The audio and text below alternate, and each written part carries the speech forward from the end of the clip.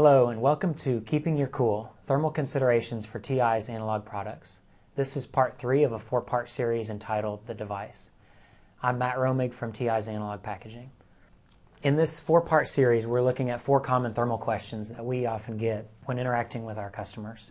This is part 3 of 4, and this is entitled The Device, and we're going to look at how do devices or components dissipate heat, particularly looking at packaging and the systems around them. The first point to mention and to talk about a little bit is that semiconductor or component packages differ in how they move the heat. And there are levels of deep dive that sometimes need to be explored here, but I'd like to talk through just a few of the basic concepts. So the first concept to understand is what we oftentimes call the thermal path. And what this refers to is essentially where does the heat go? A package is thermally effective when it provides a good thermal path to the PCB or to the heatsink if there's a heatsink on top or some other heat sinking mechanism. So just in the same way that in our electrical analogy that we looked at in previous parts of this series, we look at how current flows from high potential to ground and every resistance in that path matters. The same concept applies when we talk about thermal path. So a package is essentially providing a thermal path from the source of the power, which is generally the IC active area, through the package. And so we're looking at how well does the package move heat, or what's the resistance, thermal resistance from the active area through the package to the PCB. So we're looking at thermal paths.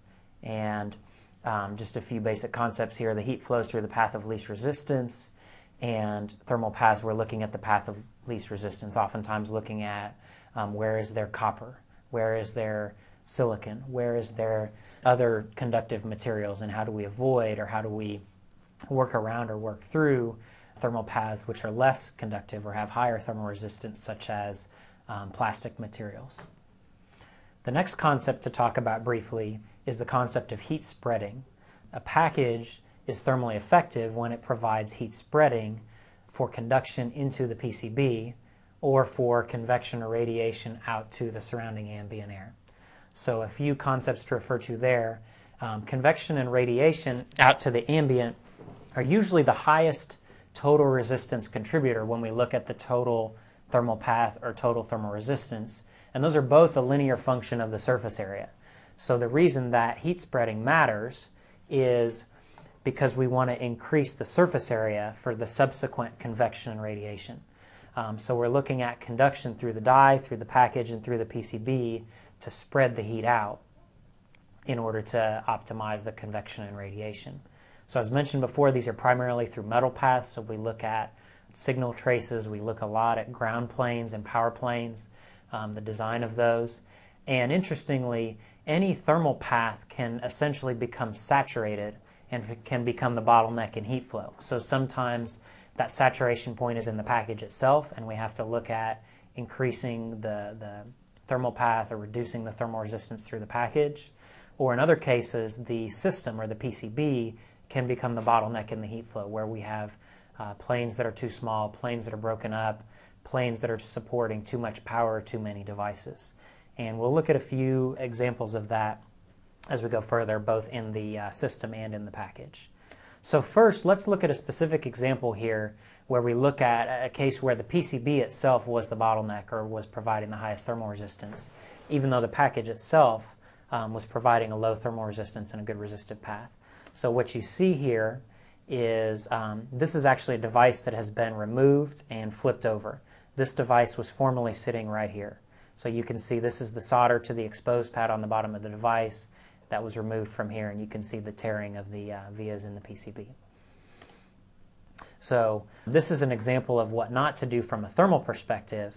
So you see this land here, and similarly this land down here, were landing pads for an external heatsink that was going to help cool the PCB or cool the device there.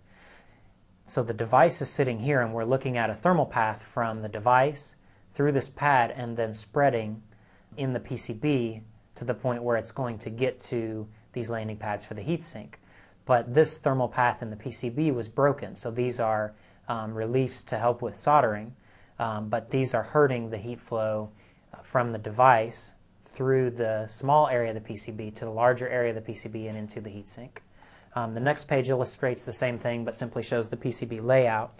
So you can see the black areas are the copper spreading area, and then the white are breaks or reliefs, and you can see here that the thermal path is again coming from right here underneath the device and spreading out to this heatsink area, but this break here is hurting that thermal path. So that's one example of a situation where the bottleneck or the limitation in the thermal path to cool the device was actually in the PCB. Another example I'd like to show is to focus on the package itself and look at one particular kind of package construction which is common in many analog applications and is common for many devices that have a relatively high power dissipation and need a good thermal path. So this example is what we would call exposed pad packages. They're called exposed pad packages because the IC die, which is here, is sitting on a pad which is exposed on the outside of the package. We saw that in the previous example as well, where we saw the underside of the package. Some common examples of these type of packages would be power pad or exposed pad QFP, TSSOP or other package families, and QFN or quad flat no lead packages are almost exclusively exposed pad packages and provide that thermal benefit. Typical power that is put into these packages, it ranges all across the map.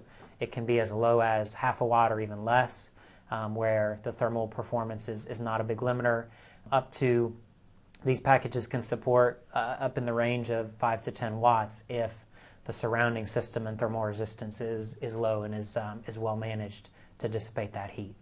Looking specifically at the package and how are these packages designed for optimal thermal performance, the first thing to mention, which is essential because it creates or it is part of that fundamental thermal path, it's a very thin gray layer here you can see between the green PCB and the black package outline, and that is solder.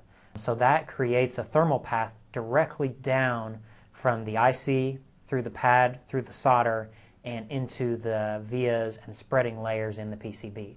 So as you can imagine, if this solder is not here and there's an air gap there and air has a very high thermal resistance, then this thermal path has a very high resistance in the middle of it.